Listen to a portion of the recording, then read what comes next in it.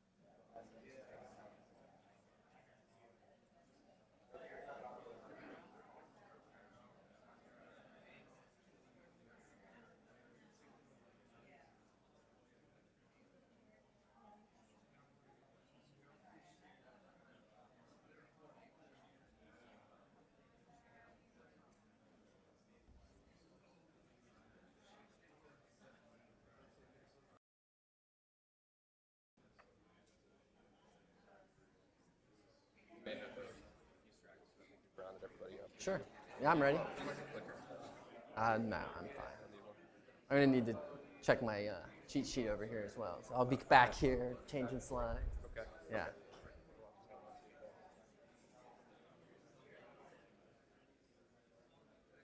Guys, I think we might still be waiting for a few stragglers, but we'll go ahead and get started here. We're very fortunate today to have Robert Early from Amazon with us today. Amazon sponsored this event for us, so they're a large reason why we were able to have it. Robert Early is science from the University of Tokyo. He worked as an engineer for Toshiba Corporation in Tokyo prior to returning to Carnegie Mellon to get his MBA. He's currently a senior finance manager at Amazon. Please join me in welcoming Robert Early. Thanks a lot. Can all you guys hear me? All right. Okay. So first, I want to do a quick survey here. This is my first boot camp. I know it's the first boot camp in general, but it's my first time to come back and talk for an hour about corporate finance. So first off, how many first years do we have? Ooh.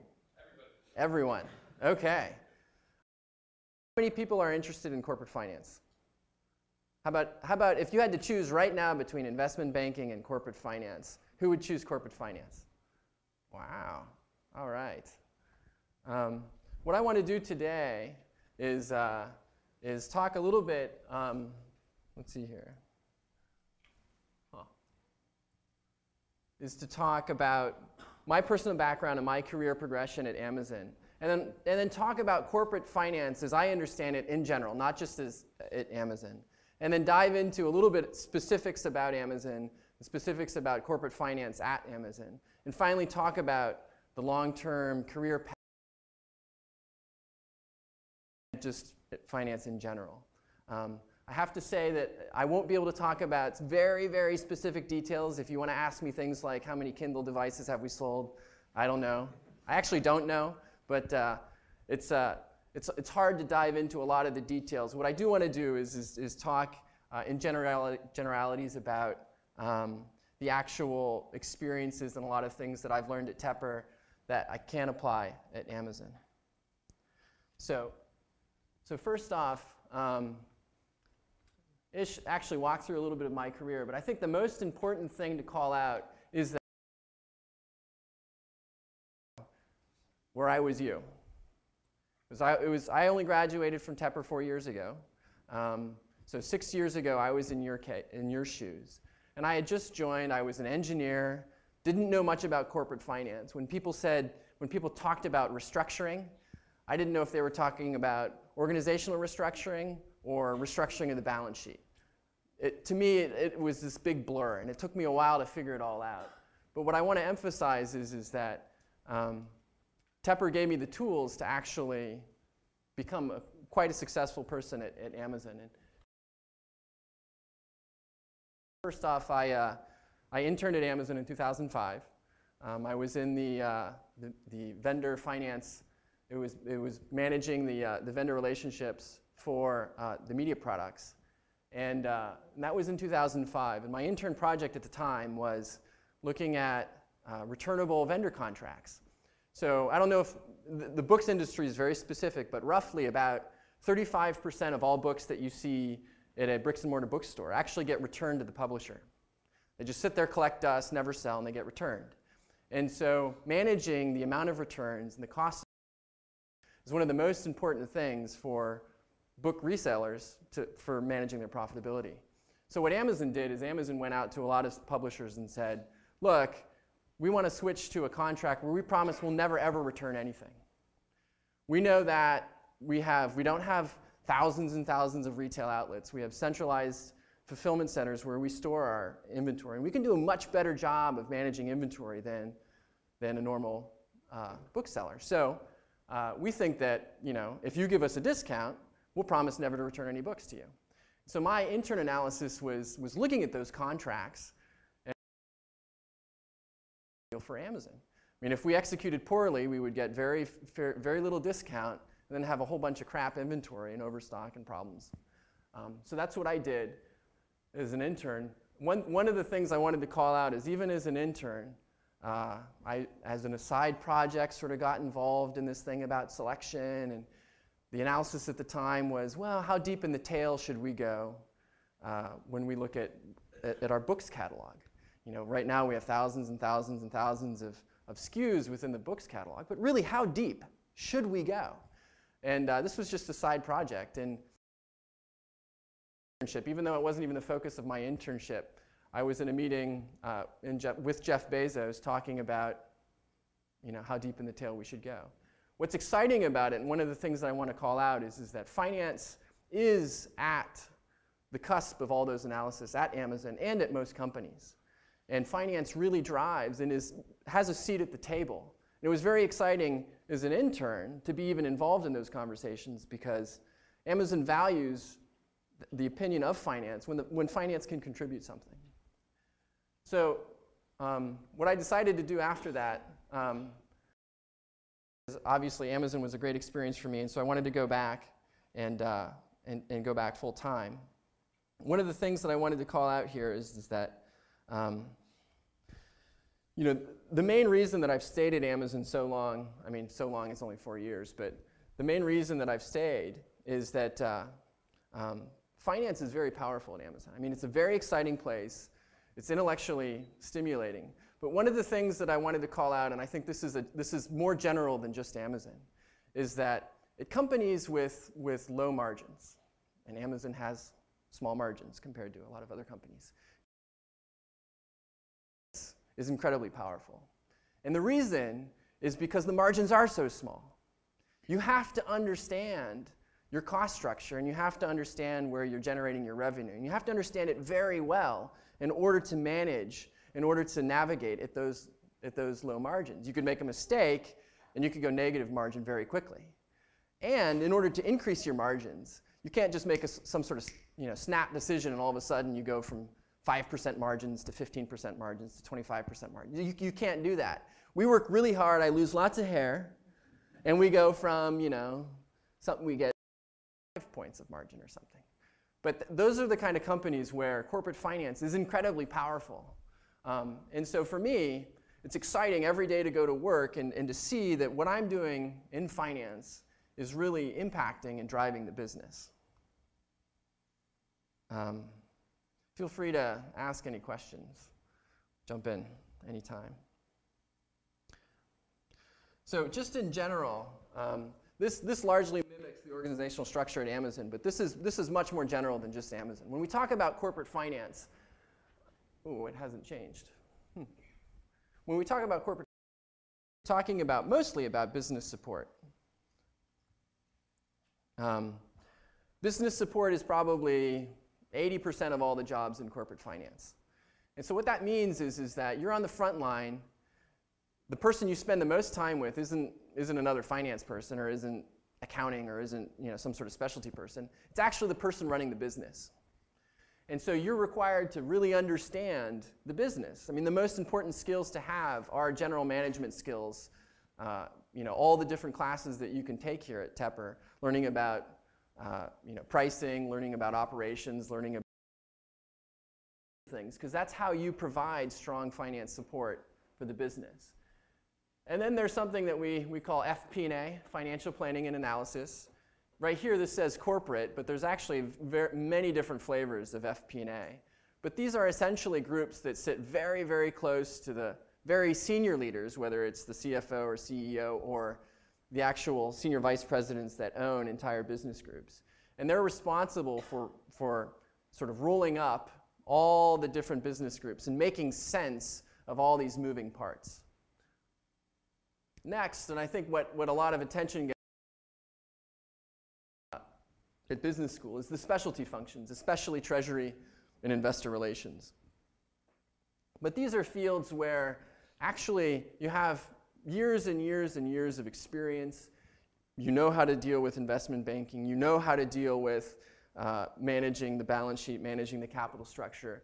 For corporate controllers, you know the SEC requirements. You know all the accounting rules. You know how to implement this within a variety of different companies. But these are very specialty fields.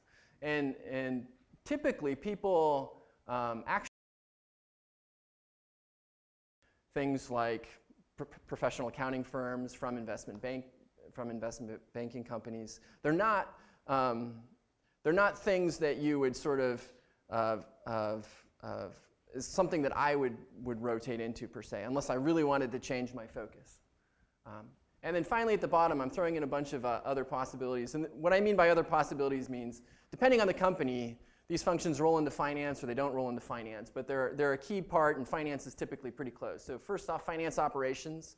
So finance operations are things like making sure that you can collect your receivables, making sure that you can pay your account payables, making sure that you're watching the transactions of the money, and making sure that you have the processes to manage the flow of money for everyday transactions.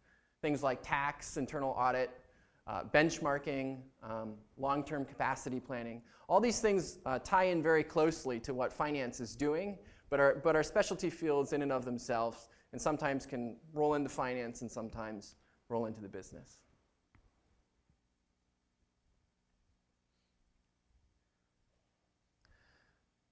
So let's see here. Okay, so control support. What does that really mean? So first off, finance, especially when you're business support, you're the protector of the financial performance of the company, right? And you're there to make sure that you understand and fully drive the revenue generation process, the expense control and approval process. Now, this is pretty close to controllership and accounting. However, if you don't understand and can validate and ensure that the numbers are right, all you're talking about after that is just hunches and assumptions, and it's very hard to have meaningful analysis if you can't all that stuff is right. So I spend a lot of my time making sure that our financial reporting accruals and metrics are accurate. Now, I'm not like an SDE, and I don't go into, make sure that when someone buys something on the website that the transaction flows through. I mean, there's specialty teams that do that. However, when I roll up all my numbers, we're going to have to make assumptions on certain things when we look at the actual financial performance. So a good example would be something like inventory valuation. So Amazon and millions of dollars of inventory, and what we do is we want to make sure that the inventory, when we close our books, is actually of the value that we're stating. We need to mark it to the market value, and that's a hard thing to do. We have millions and millions and millions of different product. They have like lots of different values. Some things we've had for a day, some things we've had for a year, some things are brand new, some things have been in the market for a long time. And so we have to go through and say, well, do these inventory numbers really make sense? And how do we test that? How do we validate that? What kind of recovery do we expect? If we think the inventory is actually not very good, what kind of recovery do we think we're going to get? We could mark it down and actually still make a profit on it, or we might mark it down and lose 5%, or we might lose 10%. How do we understand, how do we calculate what our recovery is on bad inventory? So let's see here.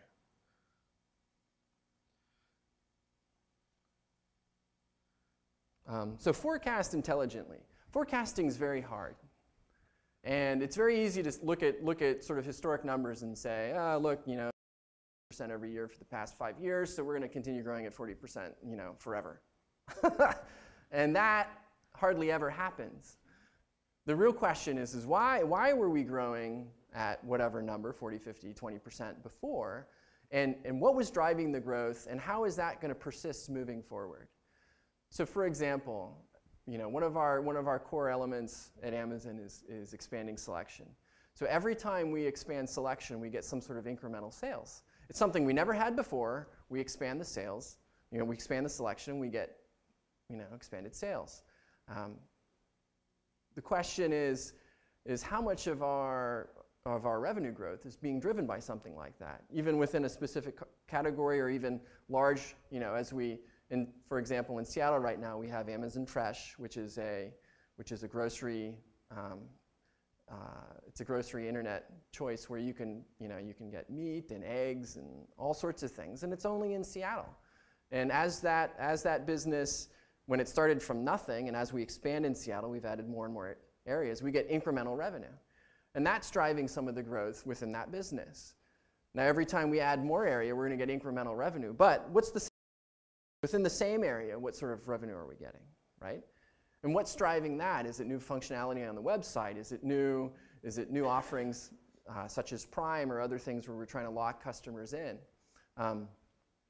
and provide them with a way to buy, you know, to reduce the friction over time?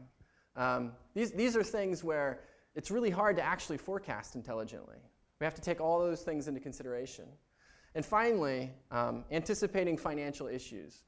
This means we need to get very, very close to the business and really understand our business partners when things are starting to go south. So for example, one of the product groups that I support right now is toys.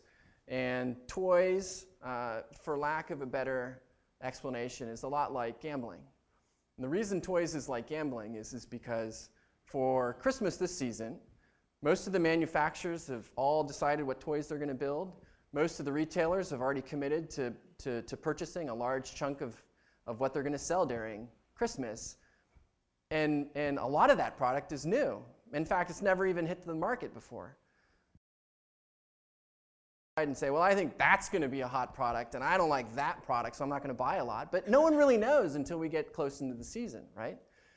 So what we've done as a finance team is working with the business partners is getting very close to the data regarding specific toys and trying to understand and anticipate what are the early warning signs that'll show that a toy is about to take off. And then what are the early warning signs that'll show that a toy is about to tank? And we look at a whole lot of different things to understand that. And we can get to grip, the sooner we can understand what trajectory we think is going to happen for specific SKUs, for specific items, the sooner that we can make better decisions, and the more that we can anticipate financial issues and change direction in an area where, you know, before it's too late.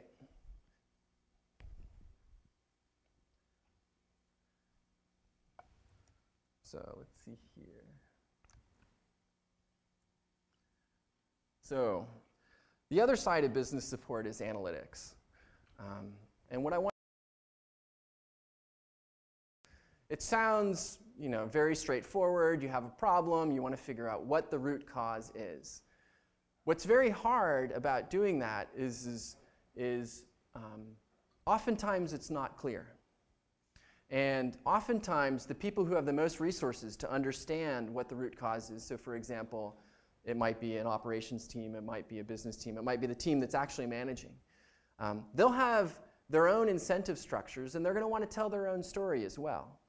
So finance has to come in, and finance is not incented either way, good or bad or whatever. Possible. And this is where finance can really, really drive value.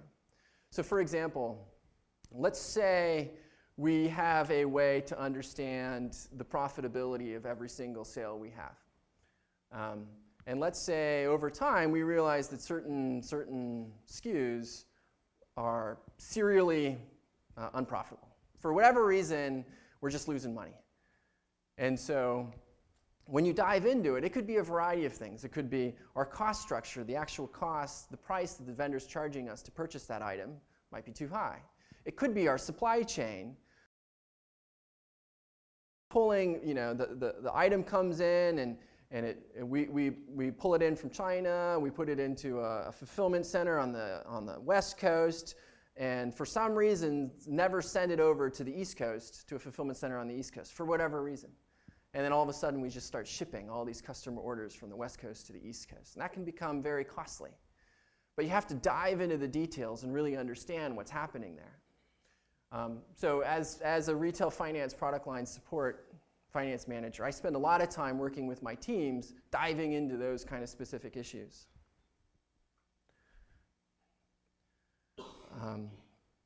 The next thing is financial bridging and variance analysis. Has anyone ever heard of bridging? Okay, we got one person. Okay, I didn't know bridging at all when I was in your shoes. But basically, bridging is senior management has expectations about what's going to happen. They're right here, and then all of a sudden, something else happens, and you have to bridge. You have to sit down and explain to senior management in a way that helps them understand what the difference is, what happened. Now, it's really easy to sit and blabber on about, oh, this is what I think happened, and that's what I think happened. But what you actually do in a financial bridge is you start with your expectation, and then you quantitatively pull out the different items that'll explain the variance to what actually happened. So it sounds like, because it's quantitative, that you actually can definitively say why certain things are happening. And the reality is that in not all cases can you be definitive. And actually, if you do it in a very quantitative way, you find that you get this massive, long bridge that has a lot of weird things that don't make a lot of sense. And so the part in financial bridging that's really important for senior management is a way to bridge in a concise, meaningful way that'll explain all the significant business issues and be right. So I spend a lot of time trying to quantitatively say, well, we thought we were going to be here. This is what actually happened, and here's why. Here's the actual 3 or 4 main drivers that explain the variance. It takes a lot of energy to actually do that right. So, and the next thing that the business support spends a lot of time doing is direct.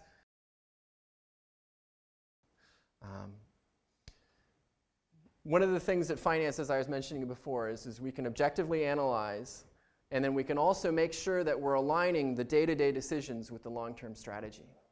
So a classic example within the retail world are deal buys. Deal buys are when the vendor picks up the phone. Typically, it happens 3 days before the end of a quarter, and they say, I've got this screaming deal for you.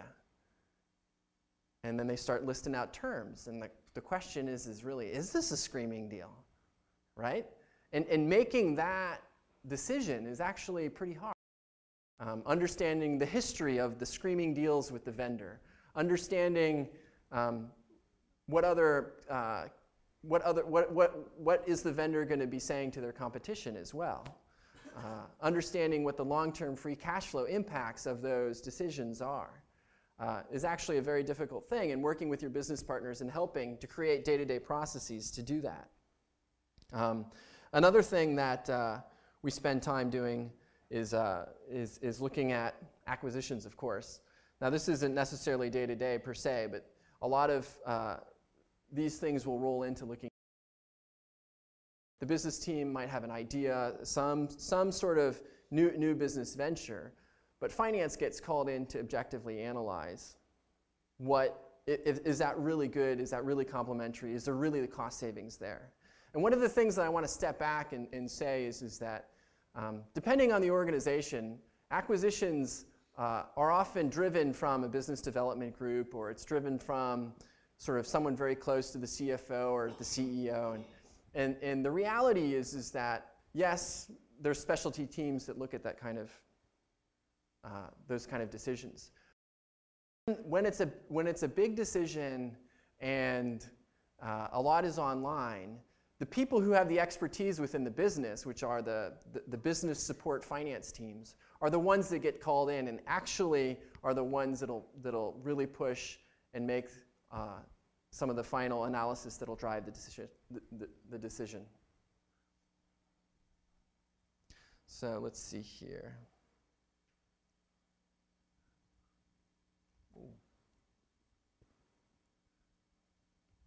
So what is good finance? What makes someone a strong finance partner? So first off, the person knows the business. You have to be able to, as the business support finance person, be able to step in and run the business. In fact, you should be so good that you're basically like the COO of the business. You're the chief operating officer. You need to be strong enough and respected enough by the business team to be able to do that. And at the same time, you're still objective. You're still one layer removed, even though you sort of feel shared responsibility and win together and lose together. So one of the things about is finance, as kind of the team that'll highlight risk and call out issues, oftentimes is thought of like as a snitch, or the boy that cries wolf, right? Says, we have all this problem over here. Oh, we're all going to die. We're going to go bankrupt. And the business goes, yeah, right. And so the challenge is being respected and having a strong enough opinion that you're not just the boy that cries wolf. You're not sort of marginal, kind of he's the conservative finance guy and he's always worried about stuff. But you're actually sitting at the table with the senior management team helping drive the decisions. Let's see here. So these are the 3 I's, and this is one of the true ways that you can find out if finance is strong. Is finance has to take initiative, finance needs to be independent, and finance needs to influence. So first off, finance needs to actively seek out. The agenda of finance can't be set by the business team, can't be set by sort of the senior management. It's actually going proactively and finding where the problems are, and then doing the analysis. Even at the very beginning, it has to be very rough and peripheral and saying, this actually could be a big problem, or it's not very material.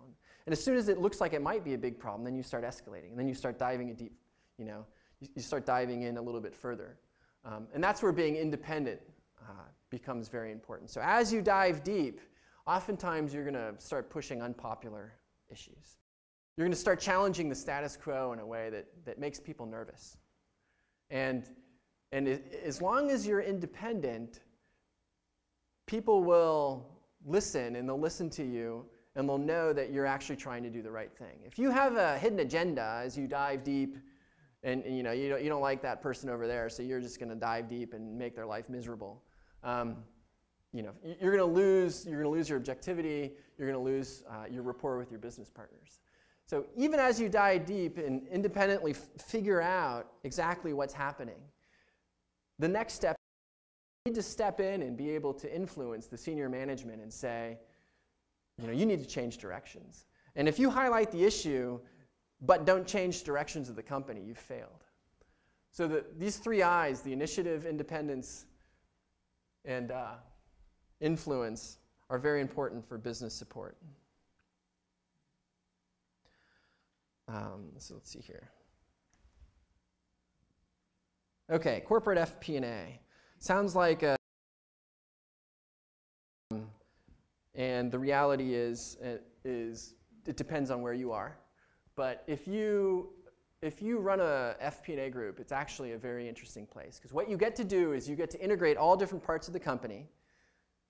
And the most important thing is you get to drive the agenda. So at a company like Amazon, and most large companies, it's an incredibly complex business. And so pulling things together and actually setting the agenda is a very powerful role. And in fact, when I say set the agenda, I mean these are things about setting the actual planning and forecast process, looking at the guidance, the quarter-end close and guidance review, and actually doing a lot of work for the presentation for the board of directors. A lot of this falls into the FP&A group. And it's actually a very powerful place, a very interesting place to be.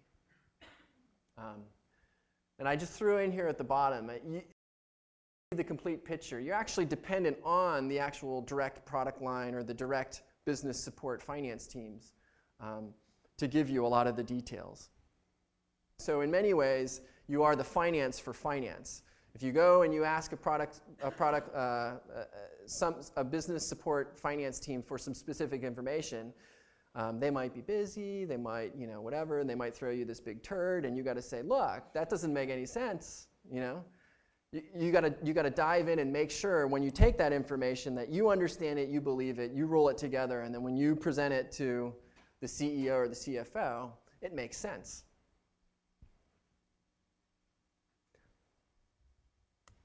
So let's see here.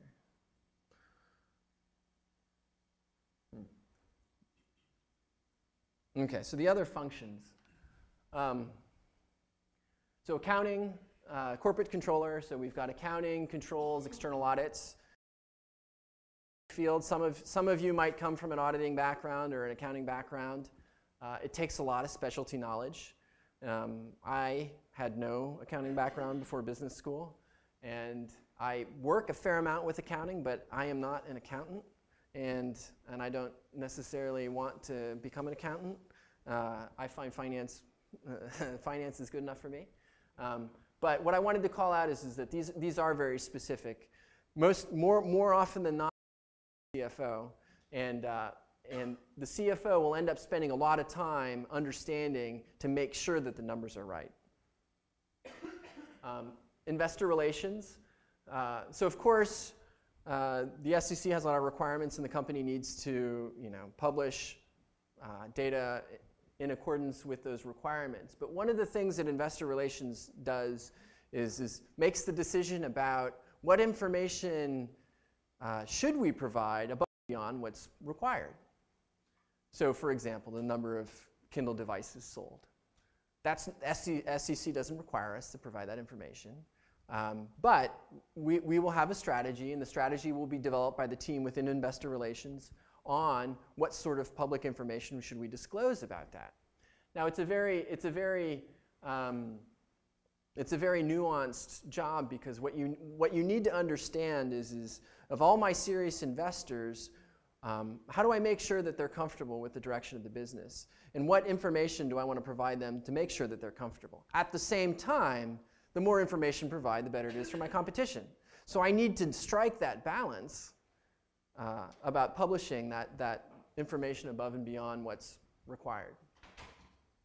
Finally, the last thing, and this is what probably gets a lot of discussion in business school, is the actual treasury group within corporate finance. This is where we're doing cash portfolio management, foreign exchange hedging, structure, calculating our weighted average cost of capital, doing a lot of ad hoc credit analysis on different investors, different vendors, different whatever.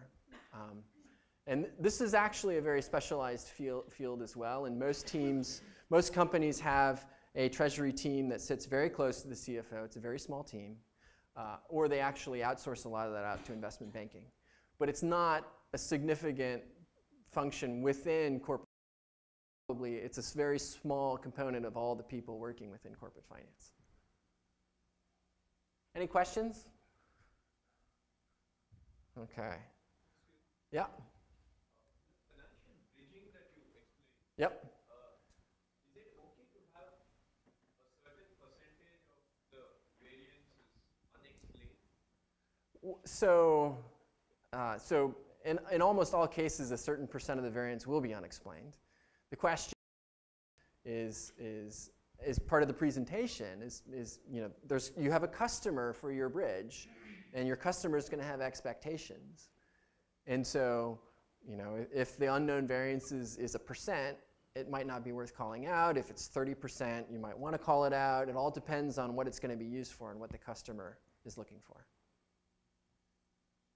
Yep.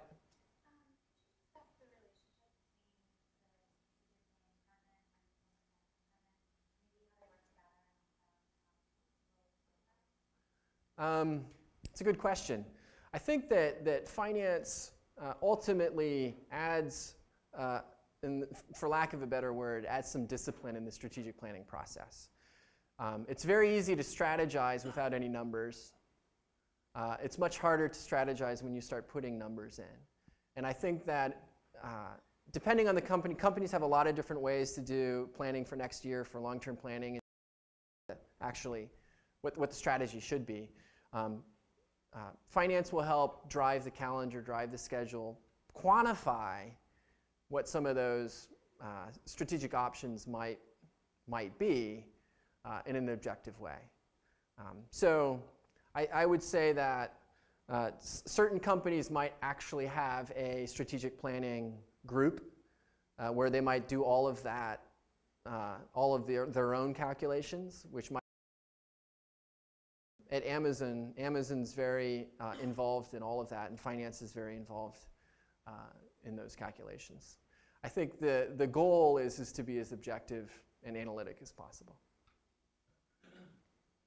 Yep.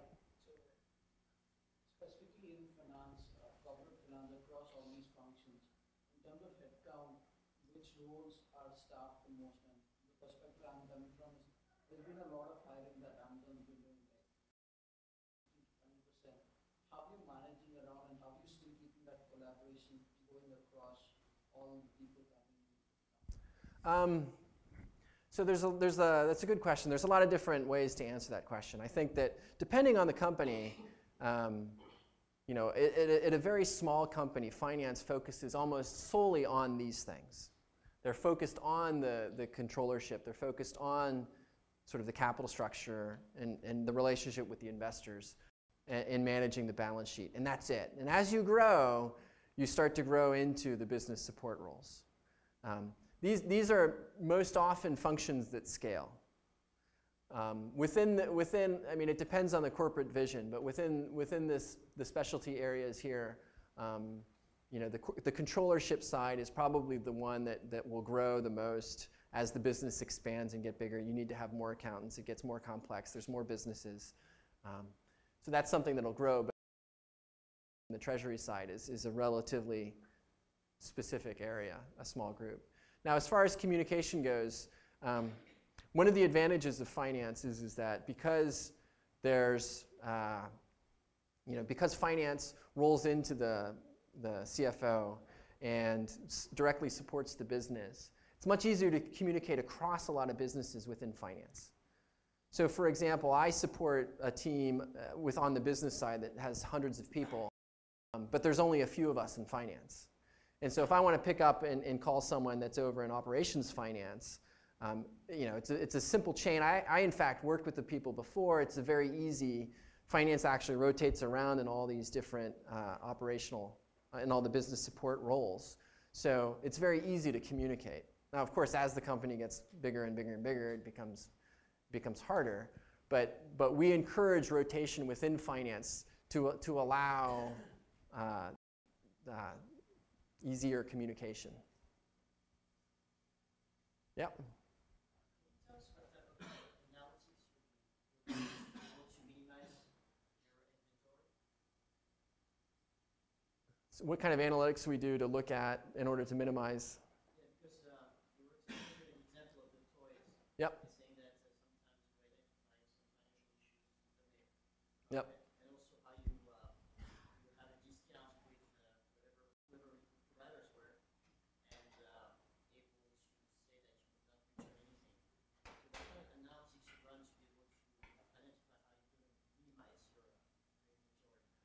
Well, it's an interesting question. I think from a financial perspective, we're very interested in free cash flow. And so inventory investment is one part, it's just one element of the free cash flow.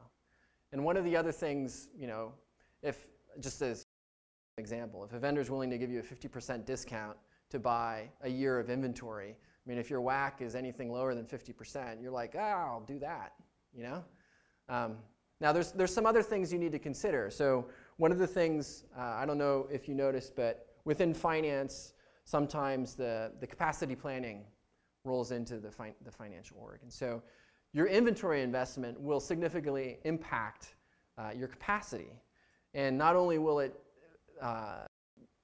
you have to look at your fixed cost structure within your capacity, but you'll also want to look at your variable costs and your capital expenditure and pull all those cash flows into sort of the overall free cash flow when you look at that inventory investment.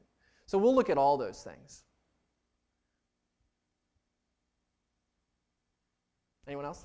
Okay, so let me, let's see here. I have 3 slides that have color on them. And these were the slides that I didn't actually make. So this is just a quick high-level overview of Amazon for those of you who don't know. And the reason why I wanted to do this is I'm going to quickly, after this, talk about the actual corporate finance organizational structure within Amazon and some of the different roles that are there. So Amazon's strategy is to offer the biggest selection, and we strive to be the Earth's most customer-centric company. So I'm going to go through these a little quick because we're running a little low on time.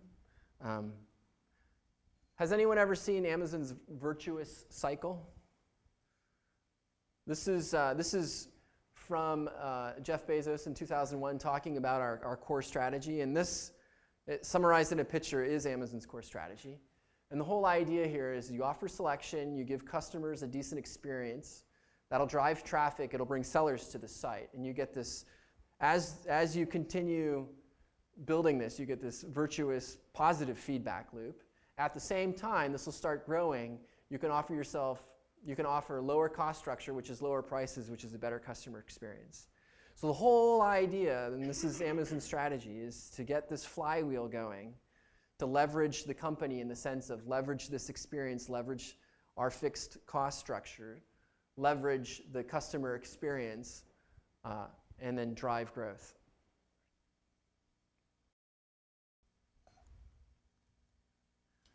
So when we say customers, we have 3 core customer sets. So we have the end consumer, which is what most everyone thinks of when they go to Amazon.com to buy a book or something. We also have the sellers. So on Amazon.com, Amazon as a retailer sells, as well as a whole bunch of third-party merchants that sell. And for those sellers, not only do we just let them sell on our DB, but we also offer them a variety of services like Fulfillment by Amazon, Amazon Web Store, so they can create their own website and their own web store. We also do enterprise solutions for large companies. As an aside, I've sold a lot of my textbooks on FBA. It's a great way to sell, to get some return on the $100 textbooks. And then the last customer is the developer. So Amazon Web Services, we have a lot of our, the Elastic Compute Cloud, the storage service, database service. These are our 3 customers that we focus on at Amazon. Okay, so corporate finance at Amazon. So we have Tom Skutak, who is our Chief Financial Officer.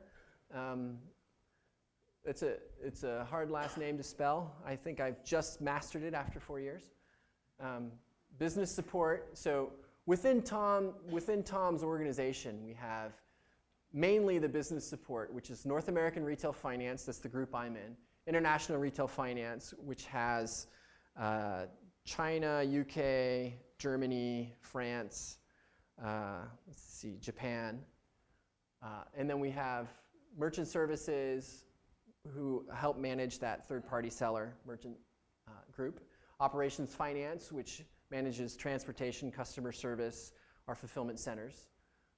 Kindle Finance, which is its own group that reports straight into Tom. We also have Tech Finance, which manages a lot of the technical development on the website, as well as a lot of our technical services like the payment services. We have Web Services, which manages the Amazon Web Services, the cloud computing services. And then we also have Business Development, which is looking at new opportunities as well as some of the advertising that Amazon provides. We actually sell advertising on our website, so that group will help manage some of that. Reporting also directly into Tom Skutak is the corporate FP&A group, and this is what I was talking about earlier. These guys roll up all of Amazon, and they drive the agenda for the planning process as well as some of the board of director reviews. One of the things I wanted to call out is that within a lot of the really big business support groups like North American Retail Finance, International Retail Finance, and Operations Finance, there is actual FP&A group. Those finance organizations are so large that they need their own FP&A group to roll everything up. So corporate FP&A, it's really not just the FP&A group that reports into Tom Skutak. It's these other FP&A groups that report directly into the vice presidents that run the larger finance teams. And then also at Amazon, we have reporting directly into Tom, the finance operations team, investor relations, the worldwide controller, tax policy, treasurer, and internal audit. So let's see. So business support. I talked a lot about some of the questions, but I wanted to list up some of the exciting things that we think about and some of the thought leadership that finance helps drive it at Amazon. So for example, an MBA SFA, probably a year or two out of school, did the analysis on would be for Amazon Prime. Now Amazon Prime is a $79 service where we offer free 2-day shipping for a year.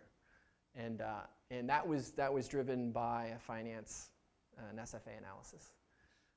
Another thing that we do a lot is how are vendors performing?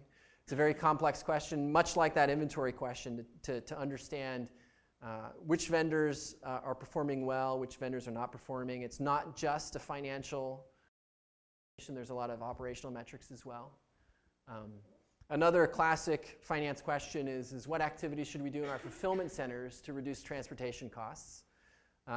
Just to step back, one of the operating leverages that Amazon have within that flywheel is that if a customer comes in and buys 2 or 3 different things at one time, to the extent that we can manage that order within our fulfillment centers to come up with everything into one box and ship it to the customer is a massive cost savings for us, and that's a cost savings that we can pass on to the customer and lower prices. So understanding what activities we should do, we might spend a lot more money within our fulfillment centers to lower our transportation costs is something that's something that finance will help drive. Another thing, as our website grows and our Amazon Web Services grow, our consumption of servers increases significantly. So what is the right acquisition strategy for purchasing those servers? That's something that finance will drive. And then finally, as we talked a little bit before, the acquisitions, what, if anything, should we pay for a startup venture? And what I wanted to show you is this is just a quick slide of some of the acquisitions that Amazon has done. And as you can see, it's kind of an accelerating. It started pretty small, and then it really started to pick up. Some of these names are things you might not know. Joyo, that's our actual Amazon.cn China website. That was an acquisition. Shopbop is high-end clothing that we purchased in 2006. Zappos is a shoes and apparel internet retailer that we purchased last year. And Woot is a deal site. Of all these, I actually spend a fair amount of time with Fabric.com. I support Home and Garden, and within that group is Fabric.com. It's a unique website that you can buy fabric, and they'll actually custom cut the quantity of fabric you'd like to buy and send it to you.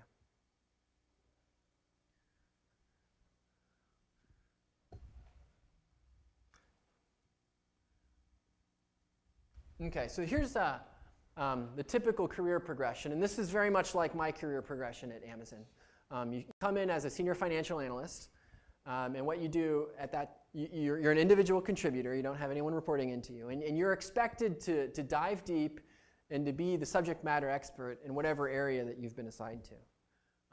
Typically, you're part of a team, and so your business business support, the teams that you support is it's part of a larger team, so you might be one function within that team. Next, move up to a finance manager. That's the first promotion. This is where you start to manage 1 to 3 people. You could continue to be an individual contributor, but the idea here is to step up. And your responsibilities tend to broaden out at this point. One of the big transition is typically you become the point of contact for a specific business support role. And what that means organizationally is that you end up interacting a lot with, on the business side, someone who might be a director or a few directors. The next step is to move up to senior finance manager, and that's what I am right now, and you manage 1 to 10 people. I think I have about 6 right now.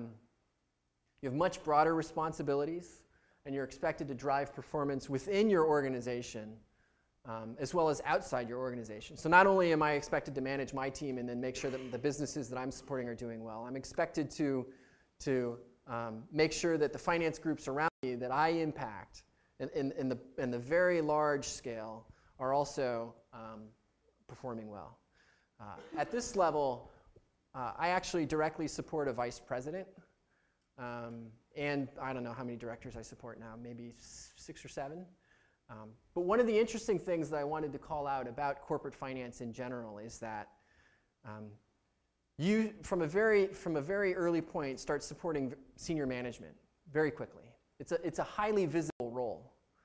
And if you go in general management and join in the business side, you're typically a cog in a big machine, and you actually don't have a lot of visibility. Whereas finance, because we're a support team for the senior management, we get a lot of visibility. So in my current position, I support people who are several levels above me, and I get to go regularly talk to them and debate strategy and present analyses and drive the strategic conversation, which is exciting as someone who only graduated from business school 4 years ago. Question?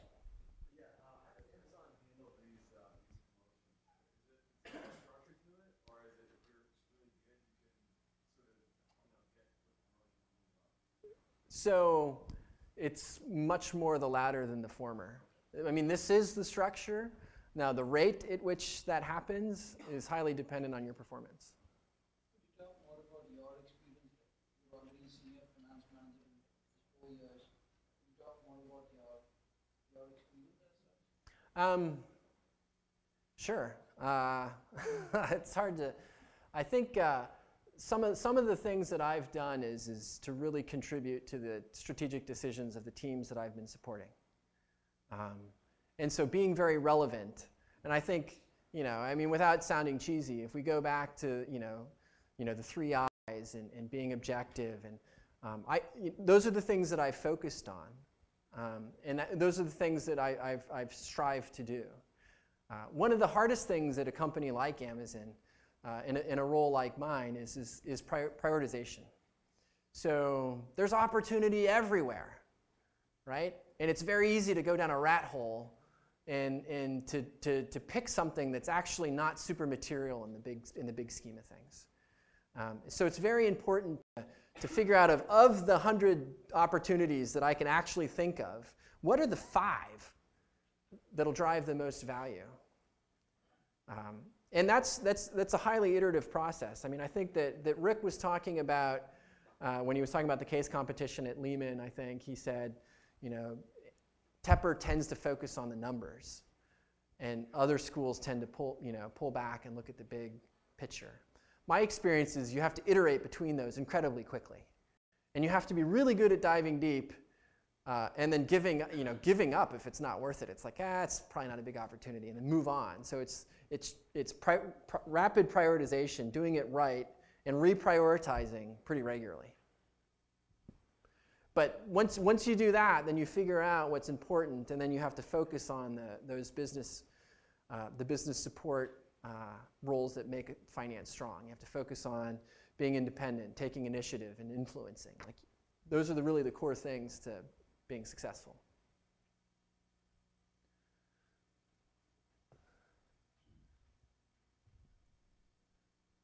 Okay, so what does a career in corporate finance look like? So first off, there's basically three broad areas. One is the CFO route. If you want to be a CFO, clearly you have to be in corporate finance. That's a CFO, right? It goes without saying. But a CFO has a very wide breadth of experience. And a CFO's done business support. They've done FP&A. They've done controllership. They've done investor relations. They've done all this stuff. And it's important to rotate through all those things if you want to become a CFO.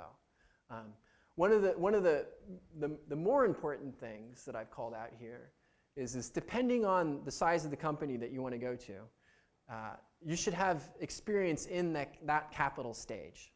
So if you're in a company that's already public, you should have experience within a company that's already public. If you want to go into a startup that wants to go public, it's very important to be part of that at some point in your career so you understand what that means. And you could do that from an investment banking side. You could do that from,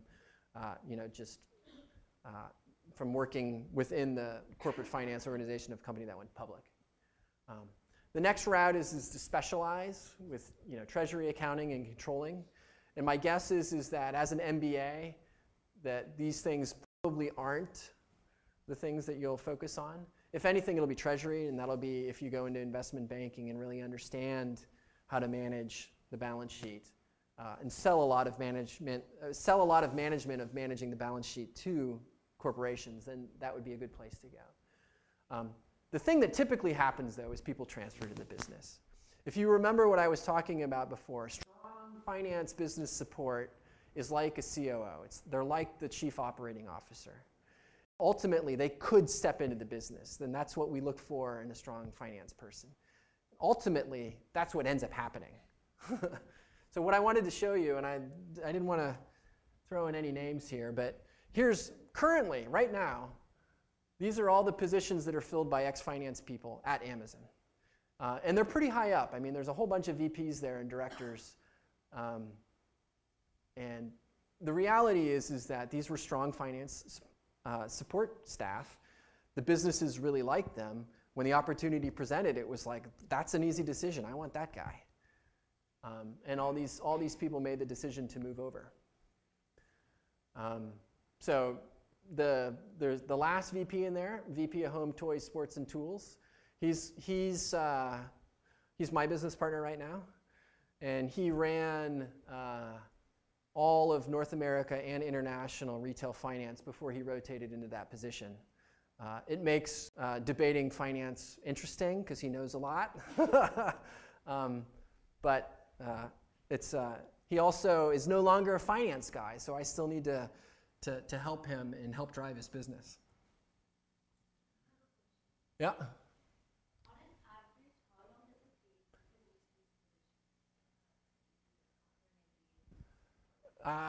It varies. You mean like these positions?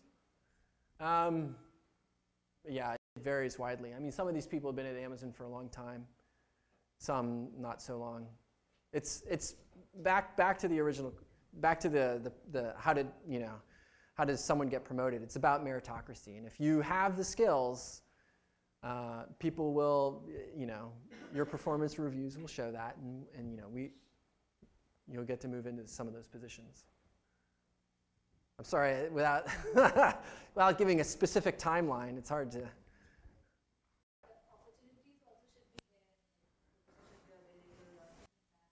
Yep. Yeah, I mean, if the positions are filled, there's no opportunity. One of the advantages of going to a growing company is that positions are opening. New positions are opening. So as you decide about what companies you want to go to, a mature industry, typically it's just the number of new positions are much smaller. And so it's attrition or someone gets promoted or whatever. Whereas with a growing company, there's just new positions all over the place. I mean, some of these, I don't know off the top of my head, but some of these, a bunch of these actually didn't exist a few years ago. Yep. Not to pull you away from Amazon, but you would have seen a lot of, the way I see there's a lot of transferable skill set and knowledge that you can take away from a corp finance role. Yep. You must have seen a lot of people transitioning out to other companies as well. Any thoughts or experience from colleagues who went to other companies? So there's a lot of transition out and in as well. I mean, we hire a lot from the MBA program as well as just regular hires.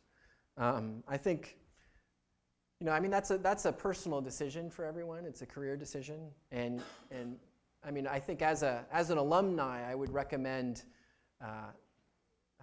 doing something that's broad enough that you can do at another company.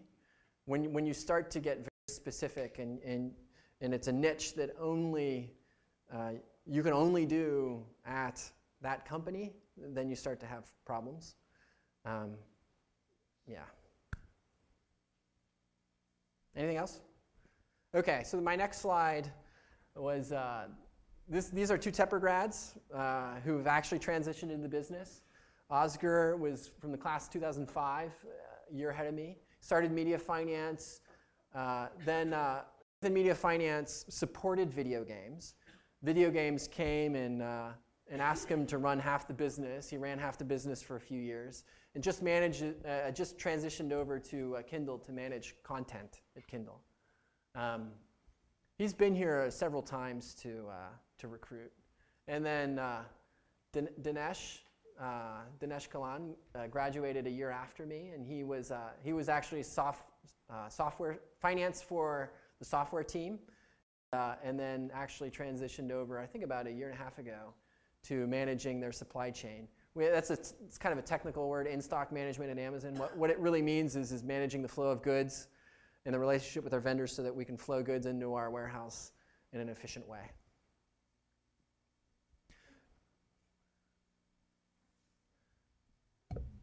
Okay, so we're about at the end. This is just a summary of what we've been talking about. But within corporate finance, there's the business support, there's corporate FP&A, and then there's the specialty functions. And then for long-term career options, it's the CFO route, specialize or transfer into the business. And then I had to have my plug in here, but I think that finance is a very exciting place to be.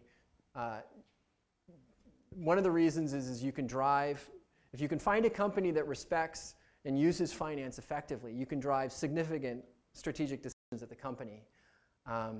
And you get a lot of senior management visibility straight out of business school, which is a great opportunity.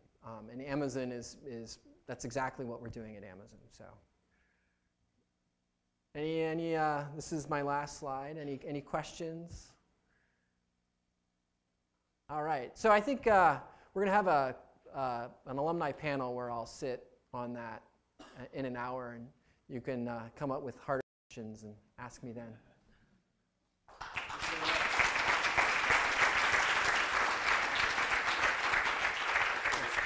so much. Just a couple words here before you guys head to lunch. So maybe take a look around you. You'll notice there's a couple of empty seats here. You may have also noticed that and part of that's due to the MSCF crew that'll be joining us later. In fact, probably most of it. But the reason we're doing the sign-in sheets, it's kind of here to help those who are ready and willing to help themselves. So unfortunately, this message is more than for 5 or 10 people who are not here. But I just want to make it clear that we have the ability to provide some opportunities to you guys to get connected with folks like Mr. Early, and we're going to be here on campus to help you guys. So most of the battle, a lot of the battle is showing up. So I just want to make sure you guys sign the sign-in sheet in the back if you haven't already. We'll pass one more around this afternoon after lunch. So appreciate you guys coming this morning. We'll have lunch upstairs, same place as breakfast, and we'll see you back here about 1:25.